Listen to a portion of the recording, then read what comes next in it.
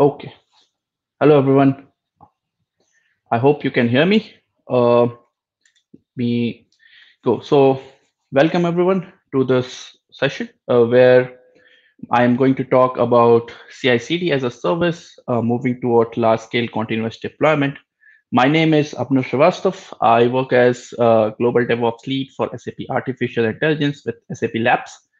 I mainly work on solving various DevOps problem by architecting the solutions based on the project, and also you can find me in various tech conferences talking about some various DevOps topics like infrastructure as a service, chat ops, ML ops, etc., etc. So on that note, let me start and go to the presentation mode. And could you please confirm that it's fine looking for you? Um, Okay. So I hope I can start. Okay. Uh, okay. So let's talk about some background. We are going to talk. So often in a large companies like SAP or some of yours where you probably working, it's often the case that project has been handled geographically multiple locations for development or via various microservices of a product, which handling large number of microservices and based on the different environments, testing tools, languages, etc., etc., and handling this CI/CD solution for this large scale setup is quite a challenging task if you don't do it in a good way. So what I'm going to talk today in my next 30 minutes or so about my experience and the real world problems which we solved, and I thought it's a good idea to share it on the um, you know forum where probably this talk can help some of you to transform your CI/CD journey if you're working on a large scale delivery processes or large scale delivery project. On talking on that, let's quickly move on to $1 million question. So when should we move to CI/CD? Or probably you often used to heard in your organization management discussions or something like that. Should we do continuous integration or delivery, or are we fine with normal waterfall or normal timeline based thing, like where 15 days developers are doing the development, you will get 15 days for testing or 1 week, and then you have 1 week of deployment process, etc., etc. But to my perspective, the answer is yesterday. You should have been moved yesterday to your continuous integration or delivery or deployment model. But the question arises, why I'm telling it? Why should I even bother about CI/CD, as I said, if everything works fine? Let me give you some pointers and arguments why should you do it. First and all, it increases the business value. So your customer sees your changes very fast, very rapidly. They are happy in terms of customers. Also, as the internal stakeholders like development and quality people, they can see every change go live to the production, or at least to the pre-prod things, where they can instantly know that what business value their code has been bringing. At the same time, the testers also can realize that they are investing quite heavily in the continuous testing, and every change has been tested thoroughly, right from the linting approach to the security approach, and everything works fine, and we are very confident in our software delivery processes when what happens. And by any case also, if something goes wrong, then you have a very matured CI/CD pipelines who can deliver the hot fixes very fast and as often as you want. The second point is increase the velocity, productivity, and sustainability. So it increases your project velocity. It increases the productivity of developers or the whole team members in terms of how we are delivering the software. And it also sustainable means, I mean, you can deliver a software, but in order to sustain it with the same quality, you need to do it again and again, and that's where it can help you. And the third and most important part, your market competition is already doing it. So if you are, fine with, you probably have heard of lots of stories what Netflix did to some other, broadcaster, or different things, different people or different startups who are going very fast in today's market time. So the point is, if you're not doing it, your market competitor is already doing it. So if you're not adopting to the change, in very short time you will be out of the market. So that's the very important part. So let's talk about mostly what's a CI/CD. So just a general overview how it works. So a CI/CD pipeline automates your software delivery process. The pipeline builds code, run tests, and safely deploys a new version of the application for every change. So just a general diagram. When you start with the code, so you push a code and you commit it, and it goes to a CI loop where the it runs build, unit test, integration test is just an example. You can test anything in this loop, and once you are fine, I mean, it obviously it's automated. So once you are fine that everything is good, it goes to the CD phase where there's a continuous delivery or deployment, where you review the changes or probably have some manual judgment from some test engineer or test manager or someone who is have the authority to approve the changes, or it then it goes to staging, and then it runs probably some more tests and goes to production or pre-prod based on your business scenarios. But the question is, how is continuous testing fits in CI/CD? So the continuous testing, if you understand continuous testing, now the market has been changed. The testing is no longer the classical testing approaches where you, as I said, you had 2 3 weeks of validation period. Everyone is doing some manual testing, updating the things, and it all looks fine. Now the continuous testing or testing is an essential part of the DevOps. So if I just took a definition from the Gartner, uh, the business wants to obtain immediate feedback for all the changes which have you are pushing into the code based on what kind of business risks they impose.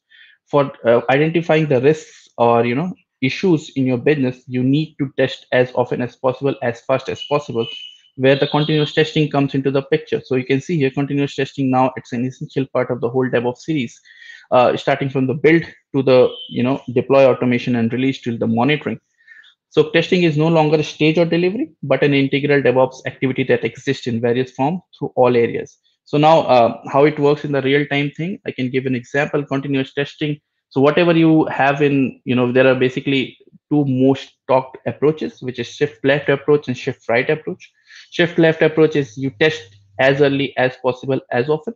So we have the checks from starting from the linting, say, pilot, then unit test, sonar cube code coverage, till to the right thing like security things, and also to monitoring things in the production. So everything works automatically and hand in hand with all the delivery life cycle. So it's also about the embracing the DevOps culture where these changes are needed. Quickly going on, it all sounds good, but is it scalable? That's the question comes always. Is also all good, but is it scalable in the large projects? So let's take with a real world scenario for a large scale project. What are the major challenges comes?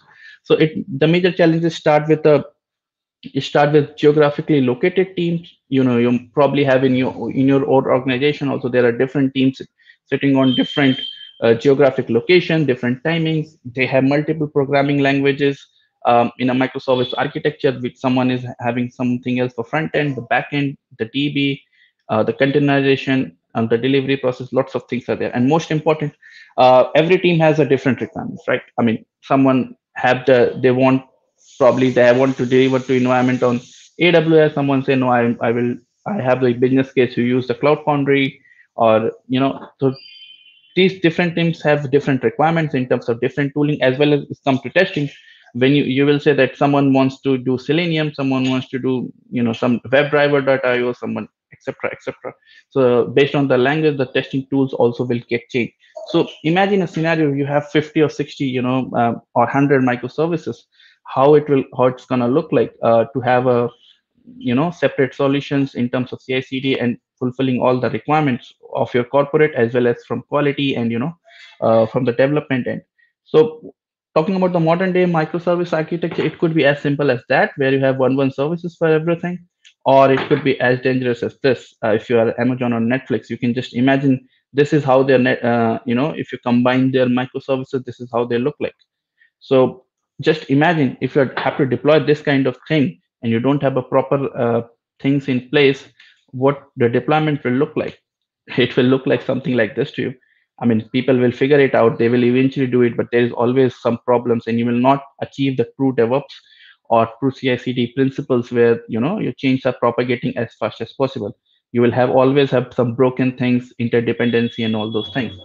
Uh, so the question remains as, how can you accommodate this diversity? Uh, how much time you will be spending configuring every time for each LOB or dev team a new CI/CD chain? And what about maintaining and upgrading all the elements of CI/CD toolchain uh, to be compliant with any new security requirement from a security department, along with multiple test requirement in CI/CD toolchain? So you can see the question, remains very tricky in terms of last things when you have large setup, how to manage all these things. So a potential answer could be a CI/CD as a service, what we do also in SAP Labs or in SAP.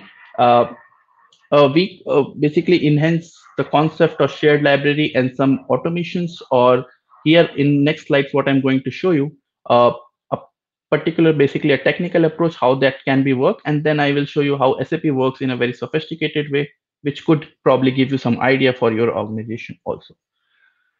Okay, so CI/CD as a or CI/CD as a service, what it is? It could be a central CI/CD offering as a service, which consists of shared library and multiple self-service jobs for creating an end-to-end CI/CD solution and configuring for any repo based on the requirement within minutes. The solution performs below tasks automatically. So you can, before move to the solution, you can just imagine as an, if you know about AWS or something like that, those are also as a service, right? You just go to their UI and you just say that I want an EC2 or a Linux machine with this configuration. You click a button, and boom, there you have a everything ready for you, deployed into the AWS servers, just like that.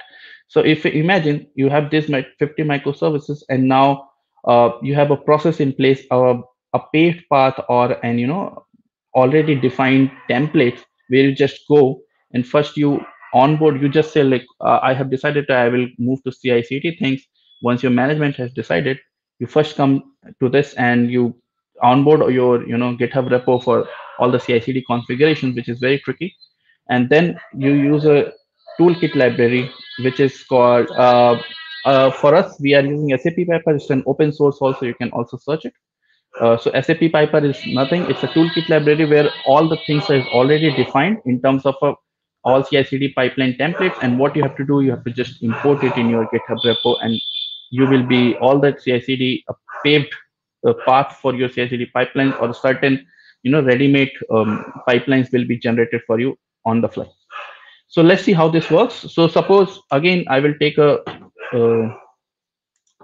real world problem statement. To suppose I am working on a, or you are working on a globally scattered team, which works on a software product which consists of 50 microservices of different programming language and support different deployment runtime as Kubernetes and Cloud Foundry. Quality team also have different solutions and tooling based on the programming language for verification of solutions, starting from linting till security tools. The goal of the team is to achieve agility and faster feedback loops to increase the business value of the product. Let's see, in my with my previous statement, with this solution as a service, how can we solve this, or probably have a potential answer to handle the uh, complexity. So let's see the first one. So the self, which is automated CI/CD onboarding. So what this job does, this could be a self-service job, which will take care of your end-to-end CI/CD configuration by create a complete chain of CI/CD with no human intervention. So if you have some familiarity with the CI/CD things in the audience, you know that in order to set up all the tools with your corporate requirements, from the linking to security, it's a big task, and having all the infrastructure spawn up and have connections, connection that means talking to each other in your tool chain. It's quite tedious task if you're going to do it for each microservice. So suppose if you have given a freedom by embracing the true DevOps culture, just like this. I mean, just an example. So you have a self-service job where you come and just give your GitHub repository, your user, your SonarQube if you're using, what environment you want to provision, an email where you all want all these things. And once you fill it, click on build. This all the stages for your GitHub repo.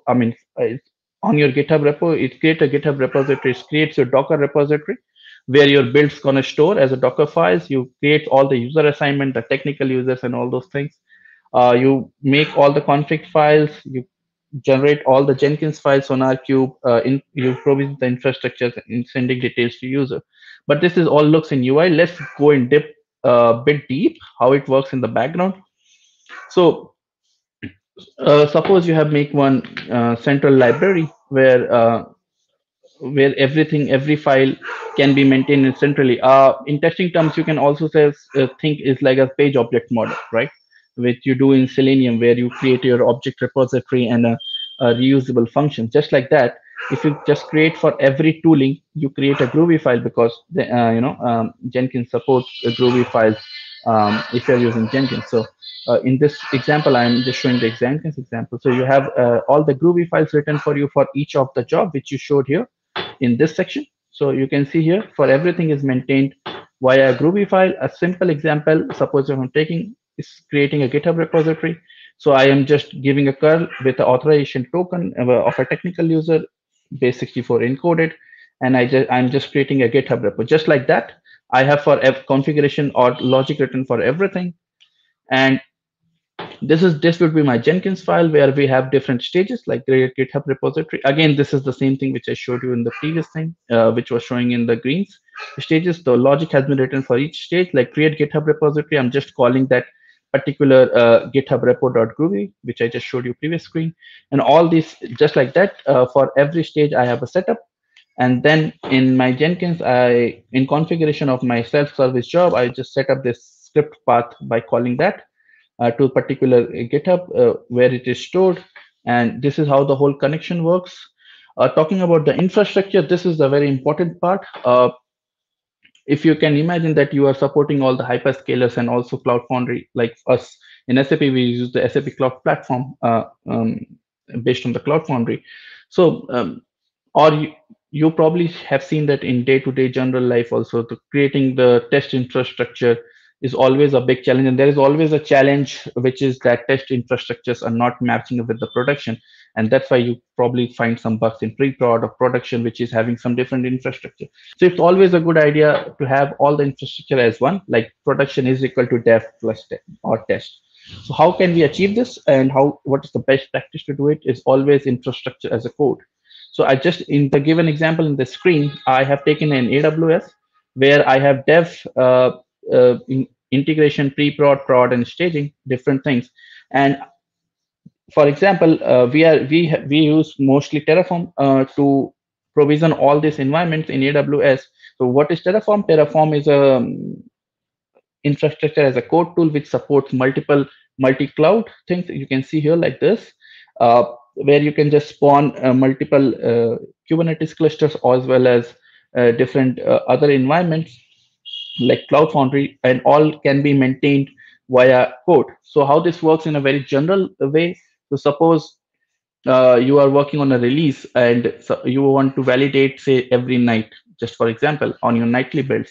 So what it does, it either can be a static thing which your infrastructure team has been given, which usually happens, but you are not running on it is not equivalent to the prod. But what could be a good idea, because everything is as a code, in the night you just go to your scripts and you say that I want to spin a replica of prod systems or pre-prod system, and it will just create a Kubernetes clusters for you, whatever the hyperscaler you use, and then just apply what different configuration from the infrastructure, and you'll always have a prod like system which you can perform mostly for the loads testing and performance testing, which is very important to do on the production like environment. So that's how we do it. So let's talk about the CI/CD toolkit library, the second part, which give you the paved path or ready-made pipelines. So we use a library called Project Piper. It is open source. You can just Google it. You will get it by SAP. So it's a continuous delivery, solution which provides you the inbuilt pipeline templates. So you just go like this. You just import it in two liners and third line just like that, and every setup is already maintained. And once you do this, you will get something like this. So this thing, what you are seeing it here, it will automatically create it for you via Jenkins file, and everything is maintained in this piper library. All the configuration will be, I mean, it's a just one time configuration in your GitHub repository, where you have to provide your certain things in terms of your project. Like, for example, if you're doing a testing, security testing in terms of white source with a tool, so what is your white source project name, or your SonarQube, what is your SonarQube project name to run, push the coverage and all those things. So this is, now you can see, now just imagine if 50 microservices are there, and they all use the onboarding template which you have provided for your organization, or your basically at least your LOB level. uh, Everyone have a same way to do it. It's just like reusing the same code again and again. And if they want anything different, they can write on top of it, but the foundation layer is same, and the your solution is ready to it's really easy to maintain it basically. Suppose you want to change a security thing. Suppose if something comes that you want to take one new security tool, just like that, just like example for black duck for testing um, and the Docker images, then you can just implement it at one place, and every 50 microservice will automatically get it.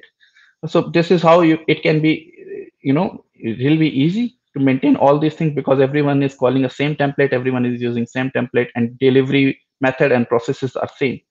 So let me talk quickly how SAP does it. The same tech things which I showed you in a very bare metal things, but in a sophisticated way, which can be probably help you to deciding your own solution if you want to do it. So what we did, we created a an internal app which called Hyperspace. It's not open to outside SAP, but it's just a general idea what I'm giving to you. So it's a web app which I have put the screenshots, where what we did, we just give you a internal thing where we ask you, and back of that things, it same happens which I showed you what happens in the background.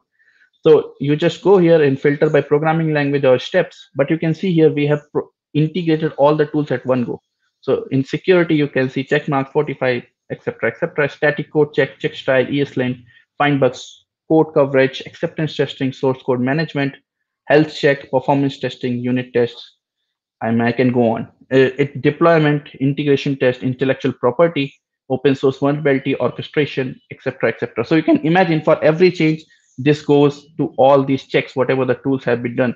So it gives everyone a confidence and increase the very business value that if I'm making a change, we are testing from the linting till security level. Every test is there, and every software release candidate has been thoroughly tested, and we are ready good to go in order to increase our productivity as well as our business value to the customers and internal stakeholders also. At the end, what we do also give, so once you select it, you can also drag drop the things like this, and basically just click on register new pipeline, and it will create everything, and you will get all the details. So this is just a general idea. I mean, every organization has different needs, but this could be a general idea if you want to streamline the process and handle the things. So best, what would be the best practices of microservices CI/CD? These are some very key pointers if you want to succeed in your CI/CD or DevOps journey, and if you want to move faster to your market competitors. The first thing is CI/CD templates should be prioritized higher than the business needs. So you have to understand the CI/CD is the basic, or the basic bare metal things which is delivering your software, that it should be the increase in the business. Everything use a container based pipeline, which I showed you. Whatever the stages I'm showing, it should be container based. Why container based? Because all it needs are Docker files, so it eliminates the hard requirement for any tooling. Like, you can use any tool as possible, increase the flexibility, just provide a Docker file to the Jenkins stages, and it will run the Docker file. It's the responsibility of the QA people, who whatever they are writing in the tool, just bind it to the Docker file, and there is no dependency of any test tooling. Reusability of CI/CD pipelines is critical, as I showed you with the statements. So if you reuse the thing, you will have the same templates everywhere. Make infrastructure as a code, which I showed. Enforce governance outside the service code. So governance is already very much important. Whatever you are doing in terms of your delivery process, everything should be audited, and everything should be documented, and governance should be happen. But it should happen outside the service code. So on my live slide, the key benefit for using this kind of as a service concept is that the developers or stakeholders get the CI/CD chain that they want delivered within minutes and ready to deploy on their preferred runtime. All the elements they have selected automatically deployed and configured to work together without any additional effort required, as opposed to traditional approach where they would have to configure each element manually. They can focus what matters. This is the most important thing: creating new features and new applications rather than spending time in configuring all the elements in their CI/CD chain. In summary, CI/CD is the backbone of modern day software delivery. It have large scale challenges, but CI/CD as a service could be a potential solution for these things. And on the last note, I always remember, if you're not doing it, your market competition is doing it. On that note, thank you so much. That would be my last slide. I can, if you want to discuss it more apart from the questions, you can find me on LinkedIn. On also, I will be available on the networking thing. So I can see there is a question: how can we implement this model in complex agile environment where our product scope is very high in terms of scalability? Okay, so this is what I have showed. This is very much this solution very much complemented agile environment. It's specifically designed of agile environment. Agile environment principle says is we should be very agile and we should be very always ready to deliver as the changes as fast as possible. So if you apply this thing, you have a standard process in the agile which you know.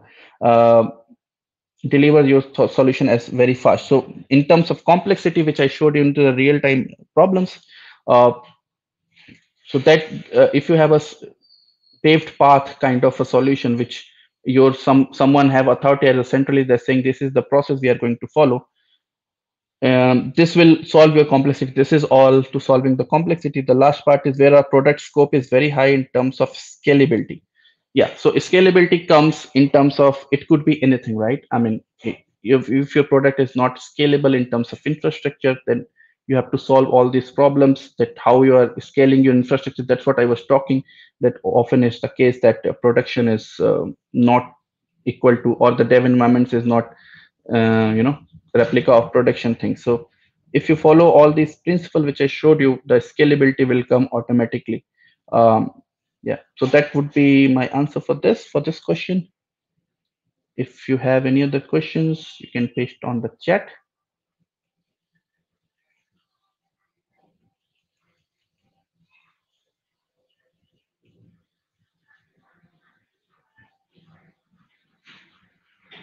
So I think I have 1 minute left for this session. If the who if you can confirm it.